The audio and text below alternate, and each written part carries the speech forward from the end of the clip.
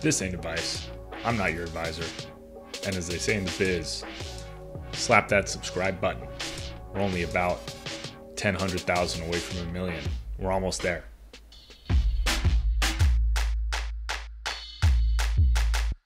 Welcome to another episode of Buck Talk. Thanks for tuning in. Let's get to today's question.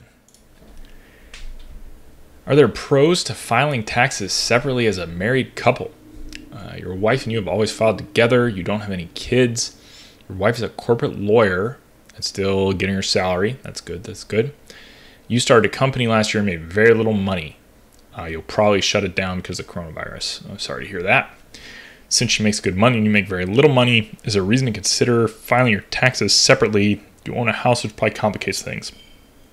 So there can be reasons, and most tax softwares, most tax professionals, they run the numbers both ways and then just file whichever way is better. There's something called the marriage bonus and the marriage penalty. And generally speaking, people in a situation like you are in the marriage bonus, where married filing jointly will be less in taxes than if you filed on your own. Basically, you get to take some of her income and you pull it into your tax brackets, which are very low, and that's a good thing.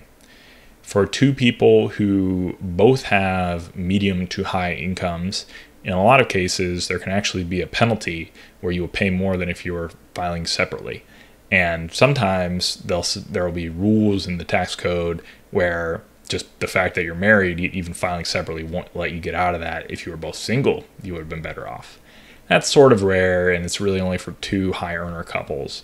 But I doubt you're in that scenario. If you're doing it yourself, your taxes, you should probably be running the numbers both ways. And if you're dealing with a professional, they're probably running them both ways for you.